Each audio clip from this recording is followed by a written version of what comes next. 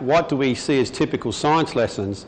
There's a few people in this room that are about my age, Jean, how are you? We're looking at what we used to have back in 60s, 70s, even beforehand. Science was really about this notion of information transfer. So science teaching became something that we would have this sense of having textbooks, lots of information. We would do cookbook labs. We would have to get those get the right answer. And again, we would test it about our memory, how well we could do something. Could we give back the right answers? And since you're all sitting in here, that means that you are some of the people that could give back the right answers. That's why you're here. If we go to university currently, I would suggest that most of our undergraduate labs are fairly cookbook. You've got a recipe, get it, and if you don't get the right one and give the right explanation, then we're struggling with some of, getting a good result on it. So we've got science, school science, that really back then was a real push on the exactness of it. And it really came back, as a sense of this, came out of the 50s and 60s, and it was driven in part by Sputnik, in the sense that when that went up, the Cold War was pretty obviously very much alive, and there was a big drive to make sure, for example, in the States, that you wouldn't be left behind. And since the States was driving a lot of the Western European thinking in terms of science, we then did that same in Australia. There was this big push to get lots of information, get people up to scratch so they could become part of that race. If we also think about what was learning back then, it was very much about behavioural learning. Some of you, well, we've all experienced that, the sense of positive and negative reward structures, and I'll talk a little bit about that. And back then, unfortunately, we didn't have a focus on females. We tend to be science was a fairly male-dominated push in terms of schools. And the notion of getting more females into that has been a lot more current than it was back in the 60s. I don't know if some of you started, when my chemistry class, when I started at university, there was 3 females. And they managed to get through, but in terms of male-female ratio, it was pretty low. So if we think about what behavioural learning was and how that impacted upon what happened in schools, it's really important to think about where we're at now. When we look back then, it was a sense of positive and negative reinforcers. You got positive reinforcement if you got the right answer. You were crushed a little bit if you didn't get that. We had a lot of curriculum that was based around that. Some of you that are going through methods classes now, if you go back to the books from the 60s, you will see that there's a lot more information, and it's not geared to the same way in which we do it now. If you look at some of the early stuff out of the 70s, it was what we call mastery learning. That is, you weren't allowed to proceed on to the next bit unless you could master the first bit. And there were some programs where the teacher actually had to sign off on before you could actually move on to the next bit. And that drove a lot of the curriculum. It also meant, as a start of that, in the 70s, we got into the notion of the stages of development that came around through Piaget.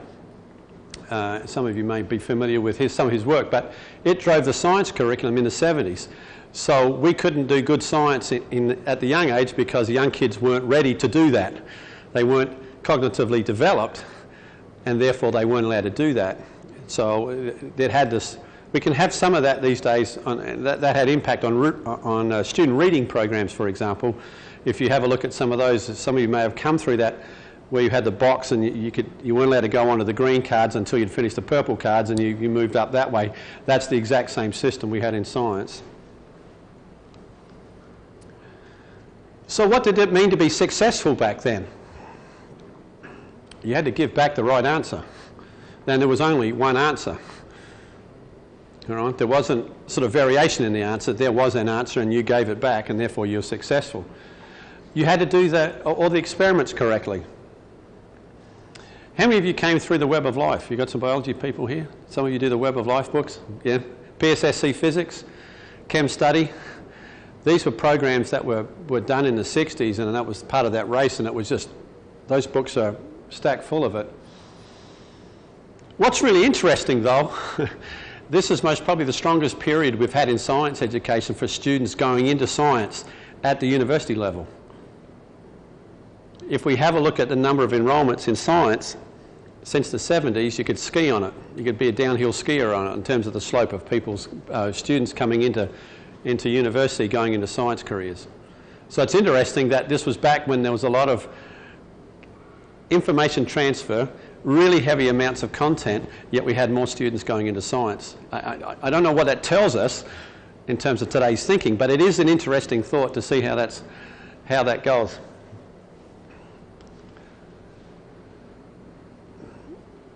Importantly, when we start to think about setting a context for where we'd like to go in science, if we go back to the lab report, there's a very strong emphasis on us replicating what scientists did, or do. I will say did back then because the views changed a little bit. But we're all familiar with having to do such lab reports as, the standard typical lab report. But I want to discuss that in a minute where I think it's got some changes. And I don't remember too often where students were given an opportunity to change those guidelines about what you had to do. And in fact, you weren't listened to very much if you didn't get the right answer. You actually had to get somebody else's information to make sure that you had the right answer. So, I mean, it's got labelled as cookbook science, and that's really what our exposure was, particularly in the schools, and I would guarantee that most of the people doing Chemistry 101 don't have much say about what goes on at the university level. So if I can fast forward to today, I'd like to see if I can frame this and see where we're at, give you some ideas of what I think is different. Again, I just mentioned the fact that we've got very few students in terms of real numbers as a percentage going into the sciences. Let me give you some instance. I was at a meeting about 18 months ago, 2 years ago. It's concerned about the number of students going into becoming physics teachers. And I was told by the American Physics Society, who were part of this grant that we were working on, the number of physics teachers graduating across the nation was 70. There were 70 physics teachers graduating that year, that's on average, across the nation. We in Iowa, as a state, graduate somewhere in the order of 2 to 4. So the concept of students going into sciences, then going into these other science-based areas is pretty startling when we start to think about it. So the numbers going into science-based careers is actually decreasing. And part of that, I think, is we've got a whole range of different courses coming up, and there's lots of different options for youth that we didn't have back then. I mean, what you can be today, for some of us, back a few years, you were very limited. We didn't have biomedical engineering, for example. We didn't have these multiple new emerging disciplines where they're actually going across each other, and so where that leads to has changed quite remarkably to when it was back in the 60s. You'd be a physicist or a physics teacher. All right? There wasn't some of these disciplines that you've got exposed to now just didn't exist. They've emerged, and I think that changes how we go. And so I think in today's youth, they just see subjects like physics and chemistry as being extremely difficult. We thought it was difficult back 30 years ago, and it's still seen as difficult, and I don't know why. It's a perception, therefore they don't go in it because that might affect my GPA. Let me say, as an Australian looking at it, I'm always surprised. We don't have GPAs in terms of teaching what I had, and I'm always surprised how someone can get more than 100% on a GPA. It intrigues me as someone looking from outside. But again, we've got areas where people find physics and chemistry, for example, very difficult. They don't go into it. So what are we doing in school that would change that perception? Is something that we have to begin to examine. So these are some issues I think that we need to start to think about as we look at science today in school. What do we know about learning theory? Is science really about memory games? Because that's what we've played. We've played this game of we give you something, you give it back to us, therefore you're successful. I would I would ask any of you to do all the subjects that you did at undergraduate science. How much do you actually remember? Or about 5 minutes after you've done the test and on the way to the, to a place where you get some refreshment, you would then see that as being as long as you'll remember it. And that's the sense that it's a memory game and you've played it well. So it comes down to questions about how do we actually replicate the practices of science? What does it mean to replicate those practices, and can we actually do them in classrooms? Because we have to get more students to have more success in science than we're currently doing. You only have to look at the push in terms of a nation at risk. The whole notion that in the States, we're just struggling to get the people coming in to build the sense of technology that we want to get. The number of graduate students, US-born graduate students in the science is below 50%. That is, we're not producing our own. So I want to pose the question, if science is about memory games, that tends to say the next generation gets that information from the previous generation. So who gave the first scientists the information? If current scientists get their information from memory games, who gave the first scientists the information to start doing science? If we have science practice at schools and it's about memory games, then we have to ask the logical question, who started it? Because somebody had to give somebody some of the information if that's how we think science is done. Now, I may be overpainting the case, but I've been in a lot of science classrooms and I've seen a lot of it, and we tend to have this reliance. We only have to look at tests to start to look at that. So if it's not about memory, what is it about?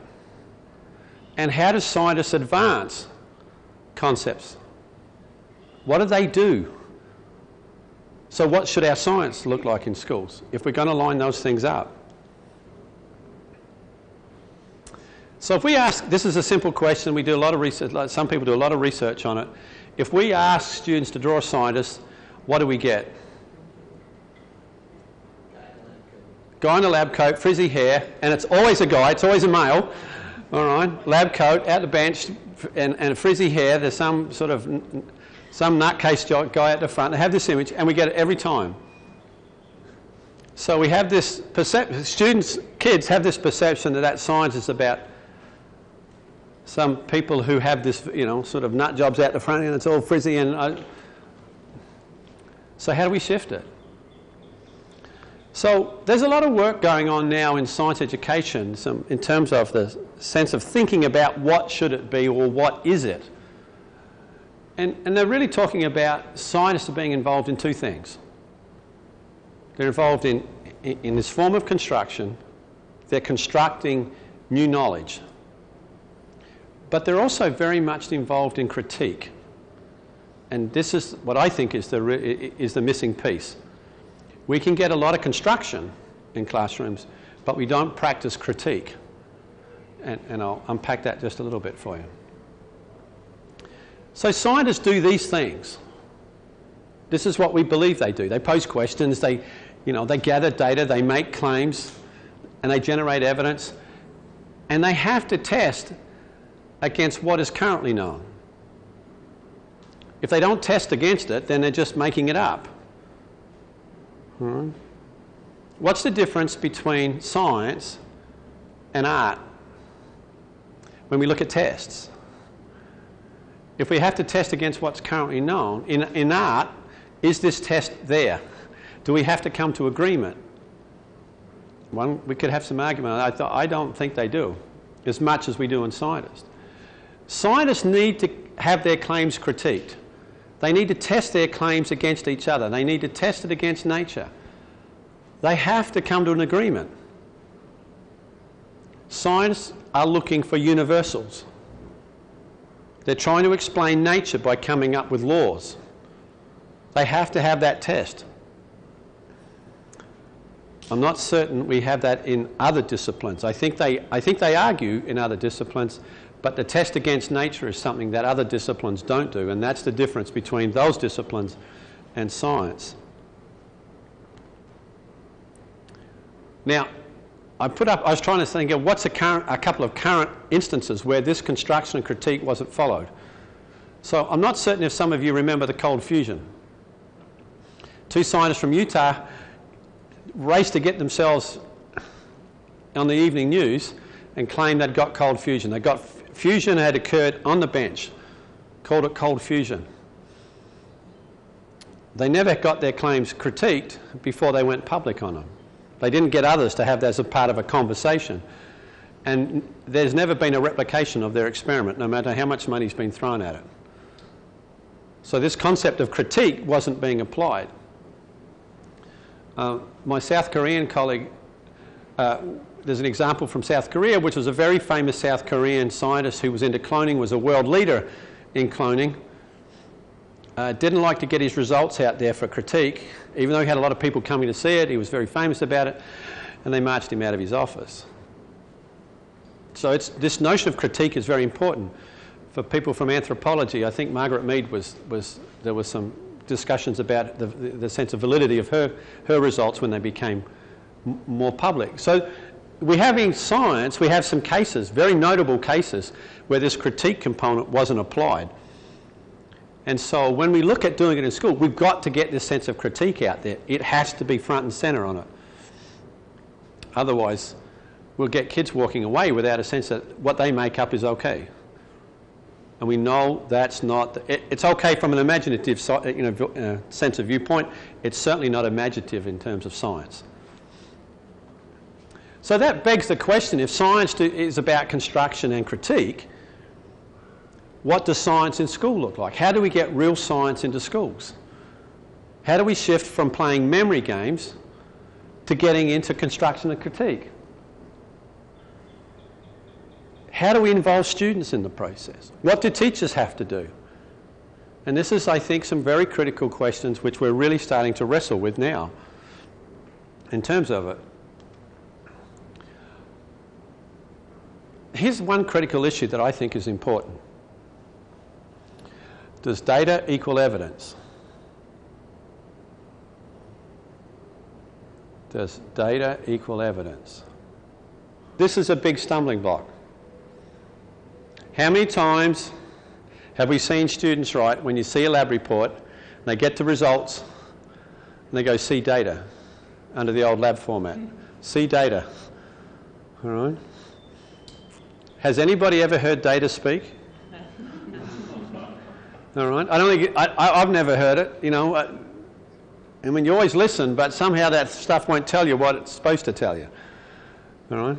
And this is a stumbling block when we get into how science is represented. If we have a look at some of the textbooks that are coming out, if we have a look at some of the research, some of the researchers just go down and they put those things together. Data/evidence, as though they're the same thing. Or we go, people will put out stuff at the moment, which I think, we're starting to debate this as public negotiation, but we hear things like claim, evidence and reasoning.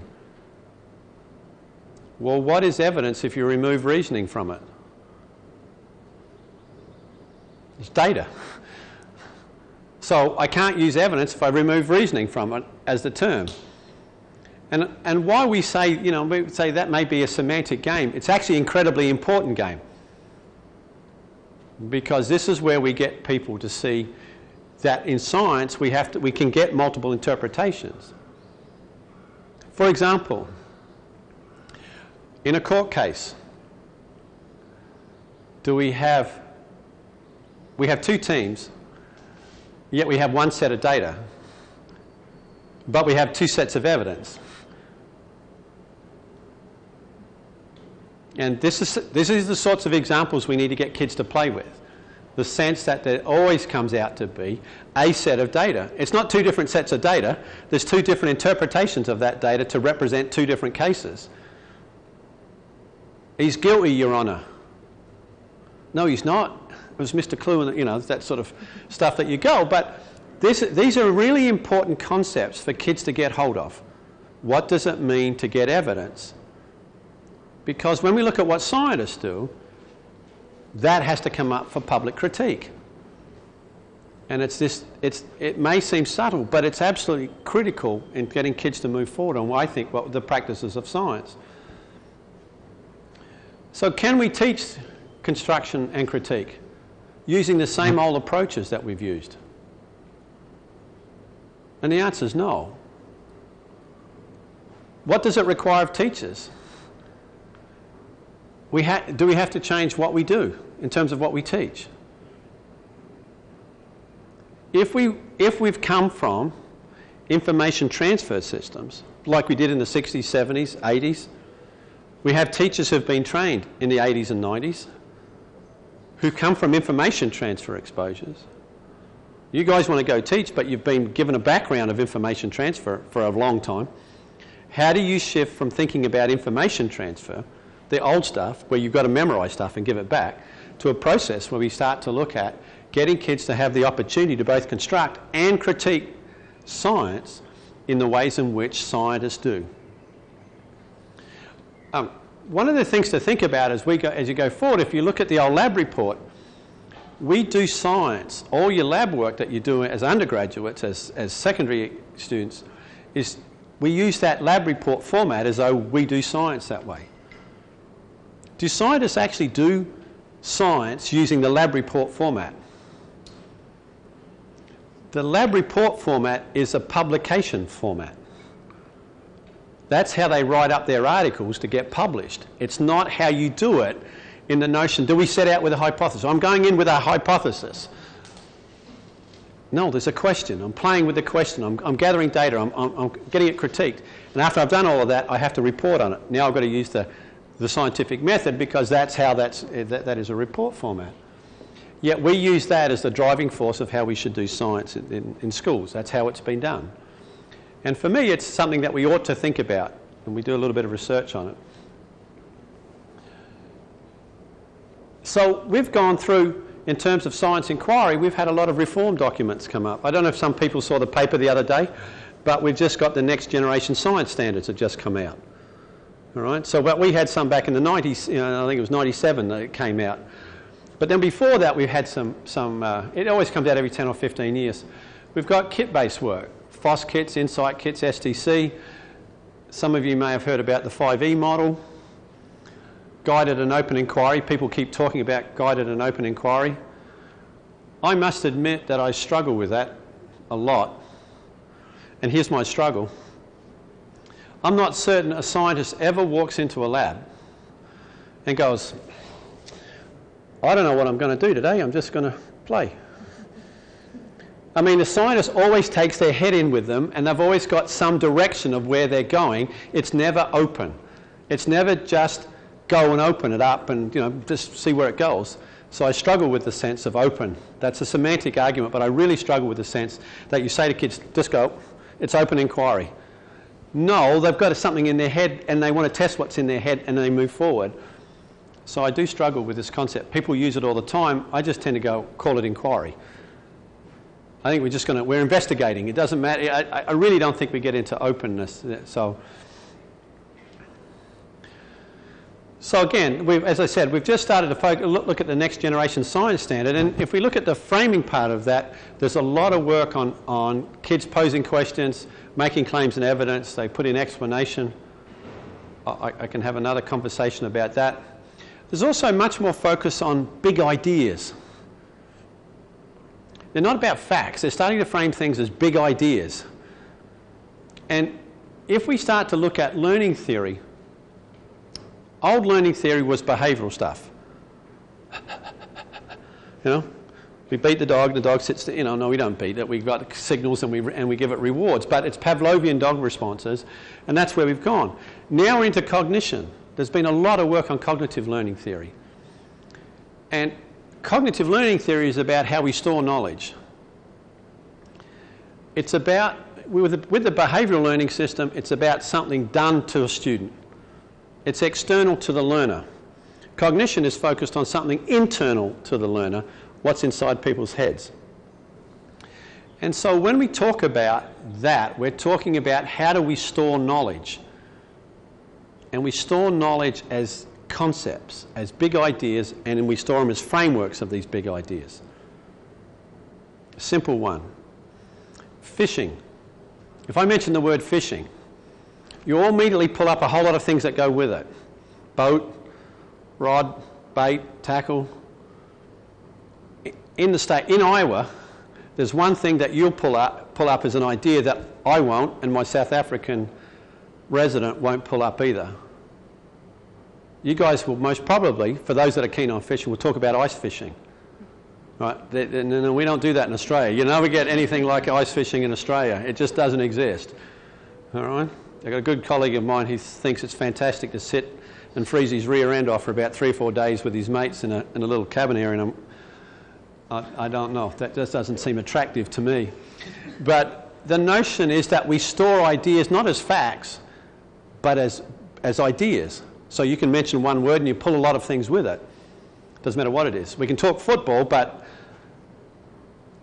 I'm not certain a game where nobody kicks it and they throw it should be called football, but that's another conversation that I would enjoy having with you. We in Australia kick the ball. So if we then think about that, we have to say, well, if we change from memory games to a learning game, what does that mean for students? What does science now look like? We have to think about students. We have to think about, well, how can we change that for students? So it's more on understanding and not memory. They've got to be able to understand things better, not just cite it back. So as I say, when you go to that watering establishment, you've forgotten it by the time you've actually got to the door. All right? We want you to understand it so it doesn't go away. That requires a lot more active participation. And we really have to understand the role of negotiation. And we think that's both a public act and a private act. And I want to unpack that just a little bit. So at the moment in science education, we have sort of two versions of this idea.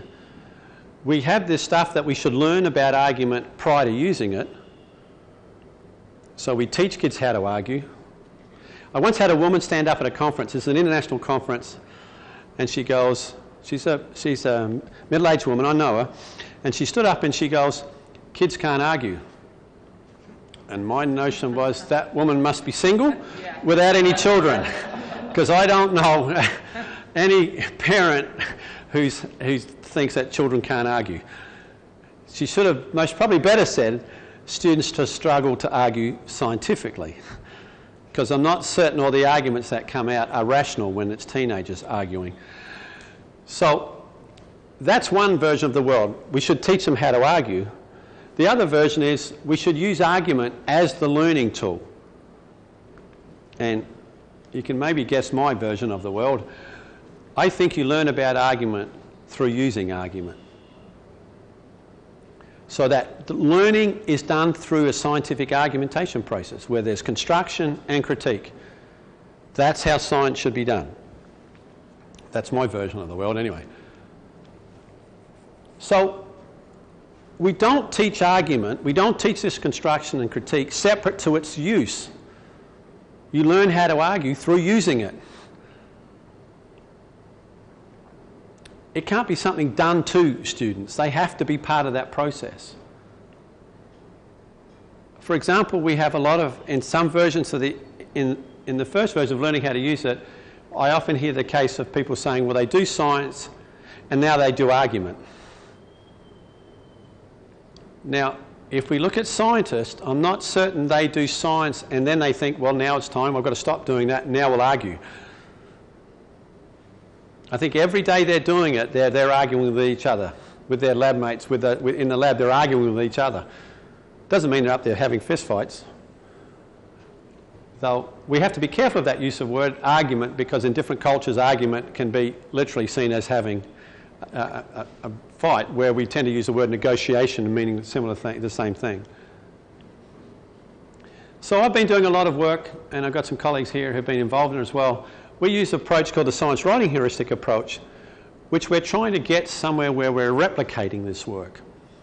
So I thought I'd share just a few minutes with you and give you some ideas of how we're seeing this fitting together as a way to how we can look at science in classrooms being different. So it's an argument-based approach. What we're trying to do is replicate what scientists actually do.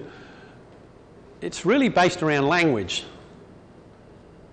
One of the interesting arguments that we've all heard from science teachers is, I'm not a teacher of language. That's the English people, got to go do that. So here's my question. When someone says that to me, here's my question. I would like you to go and teach a science lesson, but I would like you to remove all forms of language. Text, pictures, diagrams, mathematical equations, chemical equations, symbols. Remove all forms of text, models, remove all forms of language. Now, could you go and teach science, please? And I get stunned silence because obviously you can't teach it. So the concept that language is not important is just dumb. You can't teach science without reference to language. And so we think we place a lot of emphasis on that. And we really require students to construct science and critique it both publicly and privately. And by private we mean we want them to negotiate with themselves. So when they're writing informally to themselves, when they're reading science books, they're negotiating with self. We're all the time negotiating with self. As a group, as individuals now, you're all negotiating with this stuff, whether you like it or don't like it, whether it's making sense to you, whether I should stop talking, those sorts of things. You're all having a private negotiation. It's not public because we haven't asked you to share those. I don't want the answer, okay? So this is a student template that we put up on the wall as we try to get students to have a think about what should be the structure of science now. This is when they learn bonding. This is when they learn ecosystems. This is how we get kids engaged in learning. So beginning ideas, we really place a lot of emphasis on what are my questions. That can be negotiated with the teacher and the students. We really want students to understand how to pose a question. That's very ugly at the start, but by the middle of the year they're getting very good at understanding what are testable questions, what are researchable questions. In the end, what we'd like them to do is be involved in constructing some tests, understanding what variables are, because they're actually using it and having to do it. Observations, claims, evidence. We like them to test against what other scientists are thinking, and importantly, we really get them to focus on how have my ideas changed? I thought this at the start, what do I think now? And that's very tough for people to do. We don't sit down and go, look at this reflective process. It's very difficult. So in terms of negotiation, it becomes really important for what are they. We place a lot of emphasis on, we negotiate ideas, we don't negotiate people. We don't have a lot of good role models that kids see on TV and on the radio, for example, about people negotiating with each other. We get people talking past each other, but we don't see debate. We don't see an actual negotiation of an idea. So we have to spend time with students to talk about negotiating ideas, not people. And constantly saying, you've got a claim, you've got the evidence, we don't like it, we like it, you've got to expand on it. So we get kids to challenge each other, and that becomes really important. We focus on the difference between data and evidence. And importantly, one of the things that we're not doing in science education that we're starting to do in science education, we're doing a lot of work on trying to understand what are the representational requirements. So when we look at kids putting stuff down on reports, when they write stuff in their notebook, to put stuff down in graphical form, in mathematical equations, etc., are forms of representation. If we look at any science concept, any concept, doesn't matter if it's science or not, it has multiple ways in which we can represent it. And every representation generally, I don't want to go to the extreme, but most representations, most concepts need more than one representation. So they're made up of multiple representations are required to fully represent one idea. And we're placing emphasis on that. So what does it mean for a teacher when they have to do that? They can't play memory games. They can't give information transfer. So what do they have to do? So we focus on setting up non-threatening learning environments. Kids struggle to become part of a negotiation because they're frightened about being wrong. If we shift the fact to say there is no right or wrong answer, then we can shift the environment. Doesn't mean there's not a right answer, it just means we don't advertise that. And we start to, our role as teachers is to weave how we can get kids to that answer without us telling them everything. Teachers have to be part of the negotiation, they're not separate to it.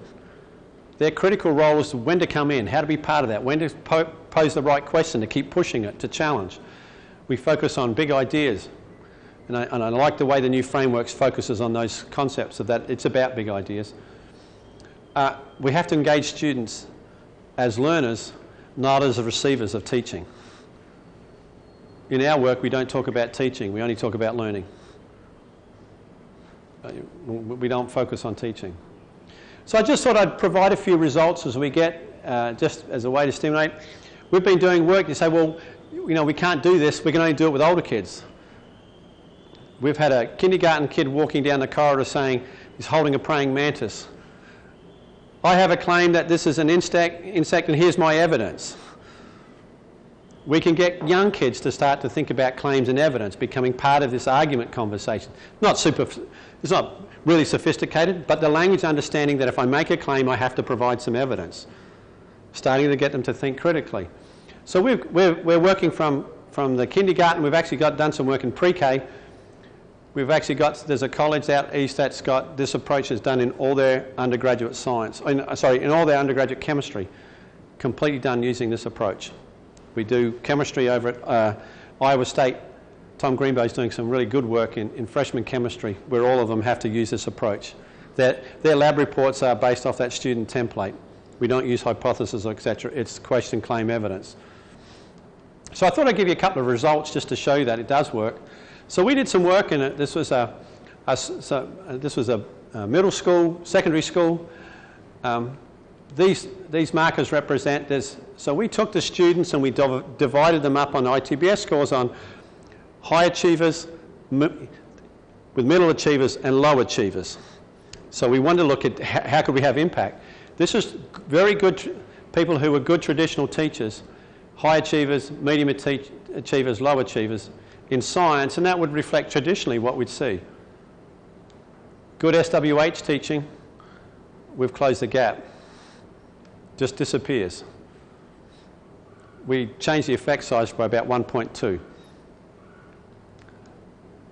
So, okay, can it be done at the university level? This is organic chemistry. That's done in second year. It's normally sophomore year. Traditionally, kids really struggle with it. Kids who use an SWH approach, this argument-based approach, significant differences at the end in gains. That's for 1 year. That was the second year of it. So kids who are being able to use argument as a way they put these ideas together, these are all their exam scores. So this is results on exams. So we're getting carryover from their lab work into their exam work. So we've got a project where we managed to get quite a nice sized grant. We're doing a randomised field trial, which is very unusual in terms of education. We randomly assign buildings to treatment or control. And we're having a look at this as a sort of scientific experiment. So we've got 24, let me go back. We have 24 treatment buildings and 24 control buildings. We've got that spread across the state of Iowa. This is grades 3 through 5. So we're looking at their ITBS test. We've also got what we call the Cornell Critical Thinking Test. It's a test that allows us to see how much they develop in their critical thinking. Because if you're arguing, kids have to reason through all this stuff, you'd expect them to grow in that stuff. So early results show that we've got a significant advantage for kids who do argument-based inquiry. They're better at their critical thinking. We get greater growth over a year than kids who don't do it. I mean, kids will grow in their critical thinking ability because they mature. What we'd like to do is, can we push them to do that faster than if they just threw straight maturity? And the answer is, of 1 year, yes. And we're currently collecting all that data now. We should know if we get the same results second year, or if it gets better, and we're hoping it's better. The ITBS test, we had significant gains in science inquiry, subscale score, and the same, we had that carried over into math concepts and estimation and math problem solving and data interpretation, which are about critical thinking, reasoning.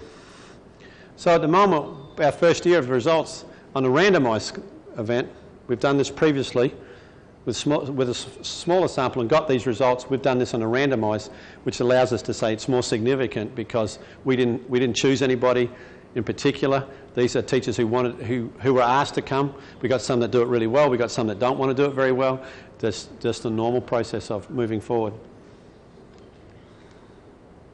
So what have we learnt as a way of summarising the talk? We know that level of implementation is really important. Any new approach, if you don't teach very well, you're not going to get good results. That's pretty straightforward. That's nothing new, but we've got data to show that.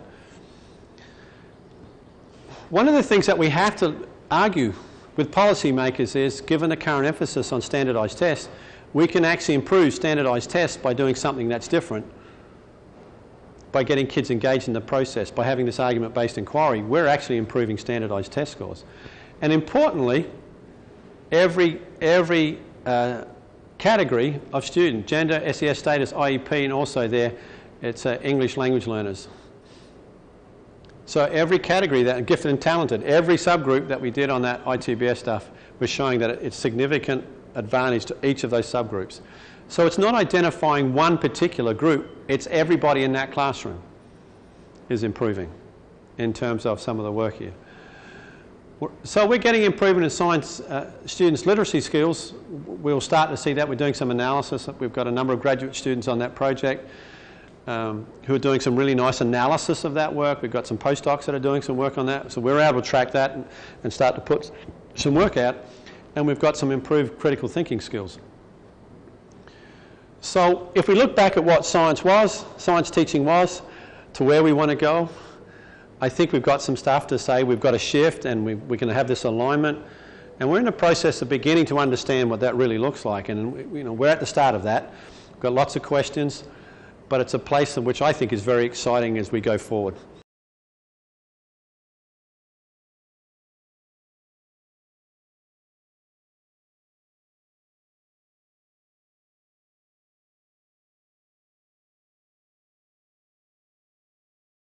The answer would be, we haven't, but what becomes interesting, the answer is no, it's too new at the moment.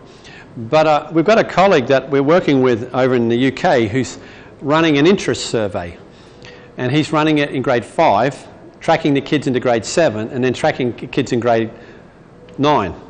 Because they're, as you know, they're the sorts of decision-making years that kids will say they go. So we volunteered to do that test for them. So we're looking at kids in the treatment and control group. These are grade 5 kids.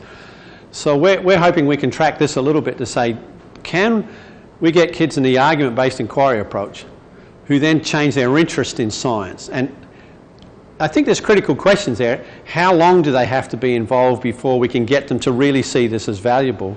How long can we get them involved in terms of getting their critical thinking skills up where they don't want to go back, they understand what that is, and that can drive their interest?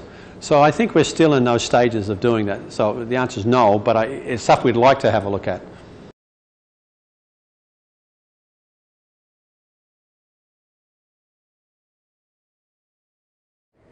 Well, one of the parts that I think is always coming about is trying to create a sense of purpose. So when we look at kids who've got English as a second language, or even IEP kids who can struggle with language, we don't have to just go to English as a second language.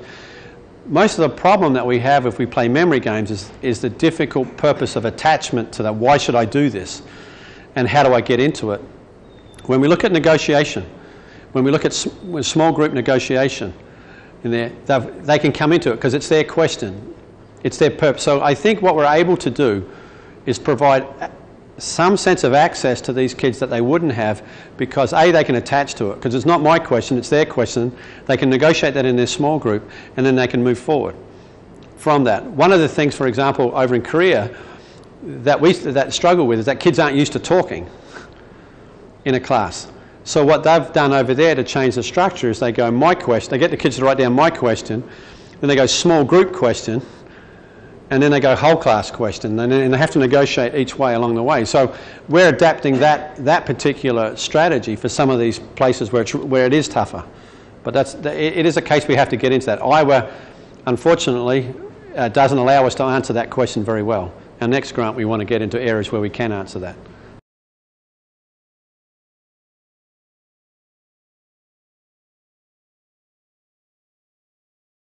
The anecdotal data we get back is really very interesting. I was talking with a principal the other day at a small school up north. She's blown away with the fact that kids will talk science at the dinner table. All right? It's a dinner table conversation for elementary kids. Now that doesn't normally happen. Kids will do a lot of work in terms of their own research at home. So there's a need to want to answer my question. All right? And I'm very wary of the word the students are responsible for. In the light of, we tend to say, because I'm responsible for giving you, you're responsible for now getting it and doing the things you're supposed to do. And I'm not certain that's how, I personally don't think that's how learning is. I think it's because we can negotiate, because we allow them into that negotiation, because they're involved in it, they go way beyond where we would normally go. I've talked to feedback from a superintendent walking into a grade 3 classroom and cannot believe the language level that these kids are at in terms of their negotiation. So instead of being constrained by boundaries, and it's not a sense of responsibility, it's we're all part of this learning process.